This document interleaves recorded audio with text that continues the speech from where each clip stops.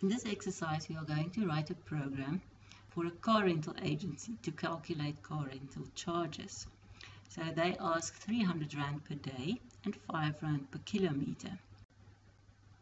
When a customer returns the car, they will have to provide some information like the start and end odometer readings, the number of days they were gone, and this will then be provided to the program, and clicking on the calculate button will do the necessary calculations. We can present the steps of our program in this flow diagram. So first we get the beginning and end kilometer readings and the number of days. Then we have to convert these three input values to integers and store them in variables.